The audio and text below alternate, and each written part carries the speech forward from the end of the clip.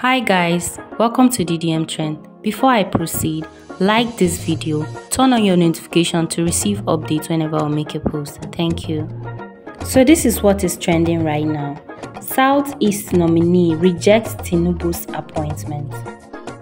This was posted by Punch newspaper. A nominee for membership of the Central Bank of Nigeria Board of Directors, Urum Kalu Ike, has declined the offer, stating that he was currently engaged in the World Bank. This came to the fore during the Thursday plenary when the Senate began the process for the confirmation of the nominees. President Bola Tinubu had on February 13 forwarded the names of Urum and 4 others for confirmation as members of the board for the CBN. The story never clear. Let us check out some of the comments under this post. He said it will affect his current job, so I guess they will find another person. It'll be like, reject your president. How can we see change in this country while we refuse to respect our leaders?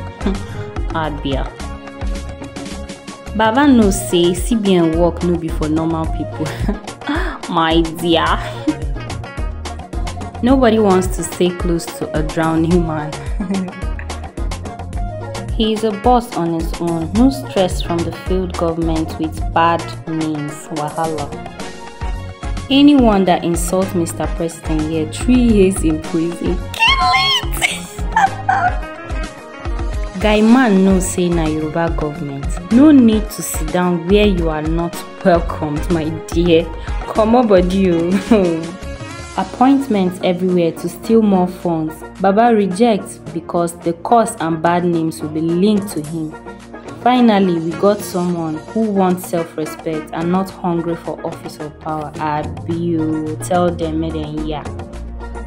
Make I leave World Bank, come focus on Naira. They play my fans. Tinubu deserves worse. Wahala no dey ever end for this country.